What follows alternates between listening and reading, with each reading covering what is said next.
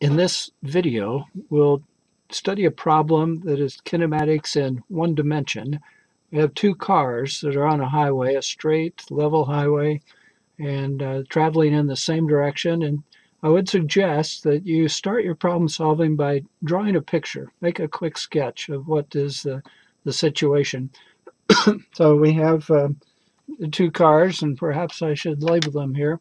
Uh, Car A is our car that's in front, and car B is our trailing car, but catching up because car B has a speed of 70 miles per hour, and car A is 65 miles per hour, both traveling towards the east.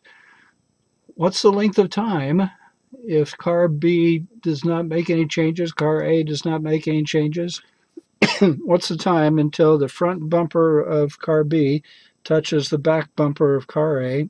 Those two pieces of the cars are separated by 300 feet. Well, I'm going to convert to the metric system. I'm going to give you a little practice in converting to the metric system.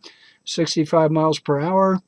Our conversion factor is 0.447 meters per second for 1 mile per hour, so 29.1 meters per second.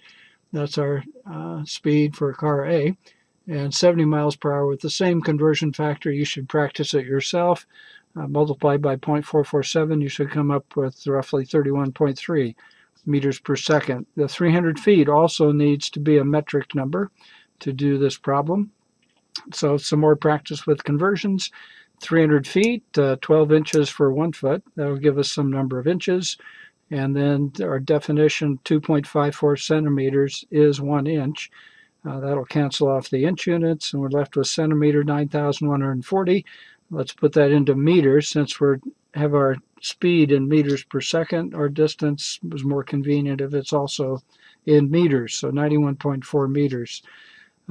So car B is approaching car A. If we would take the view of a passenger in car A and we ignore special relativity, at these low speeds we can do that. We can find the rate of approach for car B.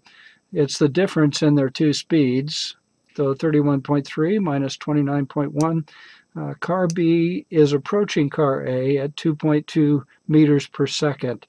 How should we find the time until car B touches car A? Well, car B is approaching. It's covering this 91.4 meters at a rate of 2.2 meters per second. So distance equals rate times time.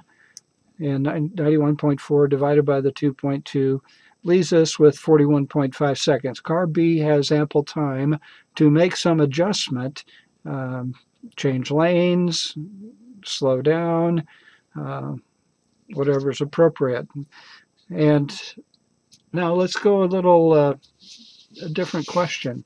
Suppose car A is only traveling at 45 miles per hour, a much slower speed, and the same speed for car B, the same separation in the two vehicles.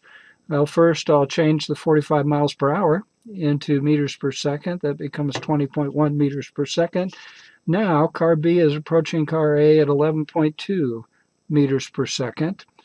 And again, distance equals rate times time. 91.4 meters the distance equals the closing rate, 11.2 meters per second multiplied by time. And now car B only has 8.2 seconds to change something. So this is a safety consideration as you drive. I'd recommend you be alert and watch out for slow vehicles. You have much less time to make a change if the difference in speeds is significant.